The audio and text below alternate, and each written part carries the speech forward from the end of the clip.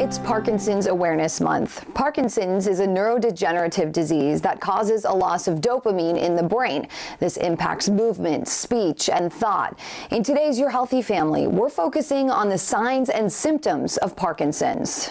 Every case of Parkinson's looks different. People have the analogy of a snowflake. There's no snowflake that's exactly like another, and that's the way it is for people with Parkinson's. And Mary Scheffel, the executive director of the Parkinson's Association of Southwest Florida, says with Parkinson's disease, it's about the 3 M's. Parkinson's affects movement, it affects mood, and it affects muscle. Let's start with that last one, muscle. When you think about the symptoms of Parkinson's, most people think about a tremor, and that is what Dr. Parkinson identified was a tremor.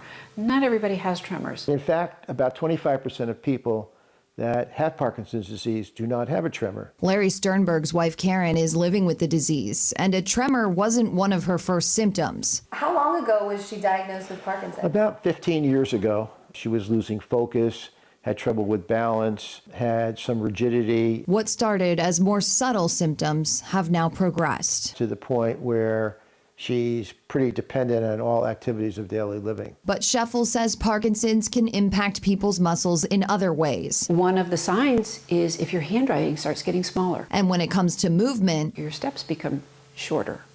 They get closer together. There's freezing. A person with Parkinson's can be walking and their brain's telling their feet to move, but they are stuck to the floor. As for mood, depression is also something that is very common, which is why we do so many support groups. Plus difficulty swallowing and projecting your voice, as you can hear from Karen, as she shares her message of hope to others facing a Parkinson's diagnosis. Don't give up. It really is so true. Now, coming up in tomorrow's Your Healthy Family, I'll show you the treatment options for Parkinson's and the support available right here in Southwest Florida.